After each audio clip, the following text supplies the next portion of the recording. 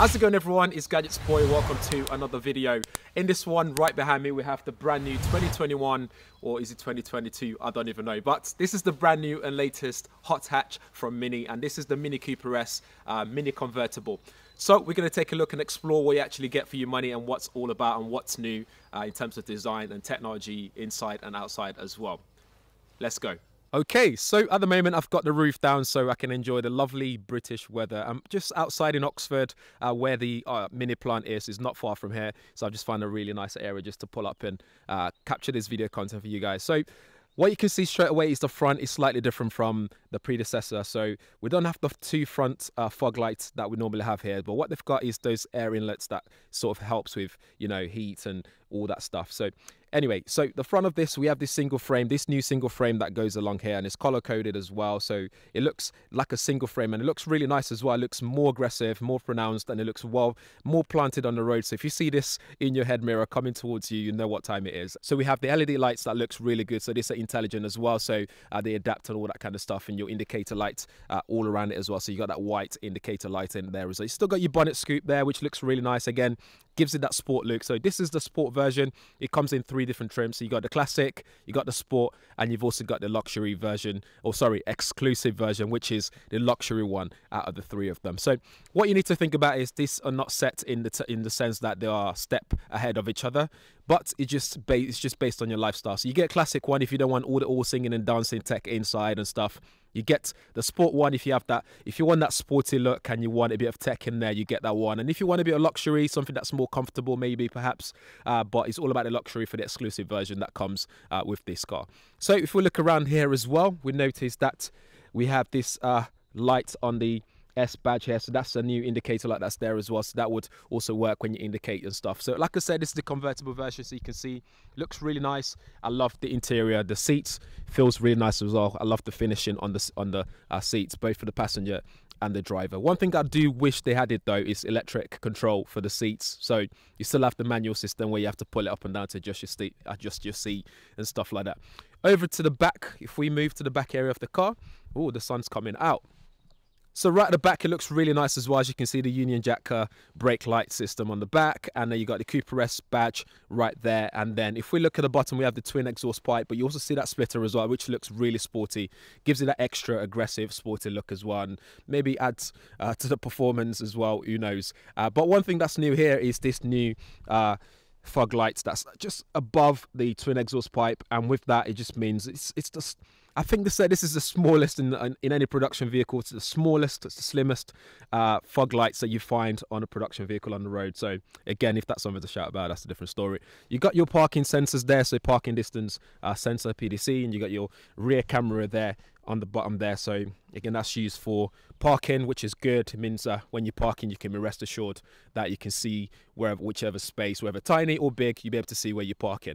So that's pretty much about it for the exterior. It looks really nice. If you have a look at the side profile as well, it looks good and just compact and cute, but still aggressive and sporty at the same time. And that's that thing there, the rooftop, when it's folded over, you can see how it folds over. It's got the Union Jack design on top of it as well. So again, just carrying on with the previous design that we've become accustomed to when it comes to mini vehicles. So again, this is a car that you'll be very much familiar with as soon as you get in the car. As soon as you see it, you pretty much familiar with it. And in fact, if people don't tell you some of the tiny little changes that they've done to the facelift version here, you wouldn't even know that they've done some changes to the car itself. But once you get a closer look and someone tells you about it, you start to notice all the little changes that they've got as well. One thing I forgot to mention on the front as well is, as well as that single profile front grille there, you've also got this two cut out there. You can see those two cut out. So again, just allowing more cooling for the engine, and it just looks really nice. I quite like that, and it's quite low down as well. The car in general is quite low, as you can see. If I just drop it down, you can see how low the vehicle is, and so when you're parking and stuff, you have to be careful with how low when you're parking and stuff, so you don't scrape the road. This also comes with intelligent adaptive suspension. So again, it just means that every time you go over speed bumps and that, it knows how to adjust it automatically to make sure that it's as comfortable as possible. And when you're driving it, whether you got in sports mode or green or mid, whatever, you still feel it. You feel that it's active and it works really well. So this time when you go into sports mode, you still get your throttle response that's been adjusted. Things like your steering wheel becomes a bit stiffer. One thing that you can't change that's always there now is that intelligent adaptive suspension, which means you don't have to worry about that. So if you got in sports mode and you're about to go over a speed bump, this will adjust instantly for you, so you can, you know, get a comfortable ride and not have to worry about switching between comfort or sports. There's no compromise there.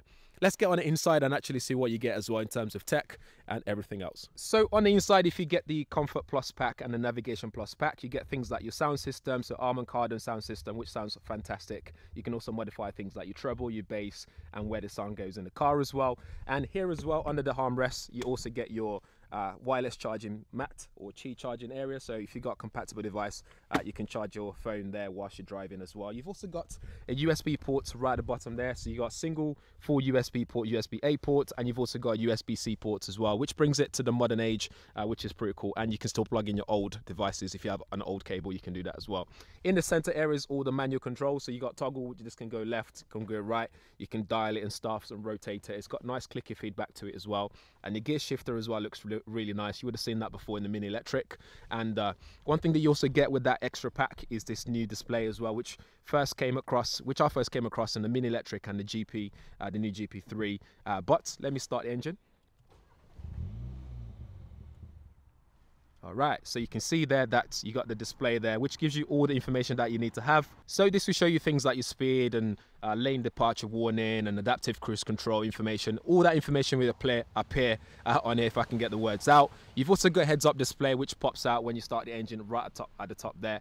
And you've got this big 8-inch display, so 8.8-inch display, which is also a touchscreen display, and it works with Apple CarPlay as well, which is fantastic. Easy to control. You can change different things. Even this light is different as well. As you can see, this lighting used to be a solid light system, but that's not changed to this pattern. But I wish that actually moved up and down, like, you know, showing the music as you're playing music as well, which is something it doesn't do at the moment, which would have been really cool. In terms of safety, you have intelligent safety systems, so you have collision warning, pedestrian warning, and you've also got things like lane departure warning as well. And as well as that adaptive cruise control, you've also got automatic start and go as well, which is pretty cool. You can control that using that new control system on the steering wheel as well. So they've changed that slightly as well, so it's flat and it just looks a lot more modern than it used to be. One thing that's missing is Android Auto, so Android users will be missing out in that area, but you can still connect your phone via Bluetooth or USB, so you can still listen to music using your Android device. One thing you notice on the dash as well is the way it now looks like a single profile in terms of the ventilation system there. So this vent here now built into the actual frame, so it looks like a single frame, which looks really nice. In terms of the boot space, as you can imagine, is not that big for a Mini Cooper, as well as the convertible version. So you are losing a bit of space there with the foldable roof there. So again, just a tiny little space, but if you do really need space, you can fold the rear seats so you can fit a bit more in the boot as well. All right, so we're inside the Mini Cooper S, John Cooper Works convertible, mouthful there. But we're inside the car now. We're going for a quick drive just to see how it feels on the road. So I can talk you through some of the performance specs as well. So this is a 2-litre engine car, and you have 231 horsepower in there as well. So it's quite powerful, it's quite nimble, and you know, it feels really quick as well. It's got plenty of torque in there as well.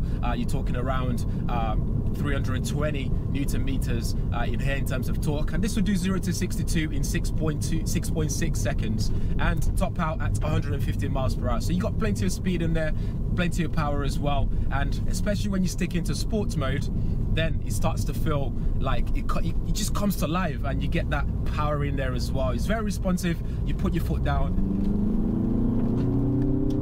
and it just goes, and it sounds amazing as well. There aren't that many cars that you drive that puts a smile on your face. This is one of them. It puts a smile on your face every time you put your foot down and you just weave through traffic. Bear in mind, you shouldn't be doing that though, but it just feels good. Like, I just enjoy driving this car. You can also use the paddle shift as well if you really want to get active in the car. You know, you can just put your foot down and then shift the gear into manual sports mode, and you can just shift it manually yourself. You can ride out all the individual gears as much as you want to, but if you don't want to do any of that, just let the car do its thing, and it still works amazingly well. It just handles the corners really well as well. So this road, you can feel the intelligent adaptive suspension in action. You can see the car just going up and down this road. It's not the smoothest of road, and now it's raining as well, so but all in all, feels really good to drive, feels well planted, fills you with a lot of confidence as well, which is something I look out for when you have cars like this, sports car like this, that are really quick. And if you look at the demographic of people that will be driving this, you want them to be able to get in the car and feel comfortable driving it as well, especially this country roads. It just feels really good. And if you think about the demographic of people that will be buying this car and driving this car as well, you want them to feel confident, you want them to feel comfortable, well planted on the road, whether they're cornering, whether driving long distance. You want them to feel good and confident in the driving that they're doing as well. So this is that car that would do exactly just that. I also love the seats as well. It just keeps you in the seat as well. So if you're cornering, keep both hands on the steering. It just feels really good. I love what Mini have done here. Turning onto the motorway there, wow, dual carriageway. You can feel the way it just wants to go. You put your foot down, just doing that little turn, and the back just wants to kick out a little bit, just to get some action. It feels aggressive, feels like it just wants to go. It's like a mini go-kart, there's no word of a lie. Right now I'm putting to test that adaptive cruise control system, so it's very simple to do. You just press the button here to activate it, set the distance and the speed and stuff. You can adjust how far, how close you want to be to the car in front of you. Very easy to use, very straightforward, and you can really trust it to do its thing. It doesn't do the autonomous driving thing though, with controlling taking over the steering wheel, unfortunately. But in terms of speed and controlling your speed and cruise control on the motorway, this is perfect for that. It just means you can drive for longer distance and your legs are not going to be aching by the end of the day. So that's something that I really appreciate that they've put there as well. The heads-up display looks fantastic. It's really good in terms of what just beeped there is my speed warning, and it's aware of what's happening around the car. So it kind of just broke for me there for safety reasons, which is really good. As I was saying, the heads-up display looks really bright. It gives you all the important information that you need to know, and that's all you can ever ask for that extra Navigation Plus pack that you buy. That adds to it. It's actually quite useful. So that's it for the Mini Cooper S convertible with a JCW design language all around it. Guys, as always, let me know what you think in the comments below. And if this is your first time on the channel, please subscribe, smash the like button as well, and share it, and hit the bell notification so you'll be one of the first people to know every time there's a video up on the channel. Thanks for watching. See you in the next one.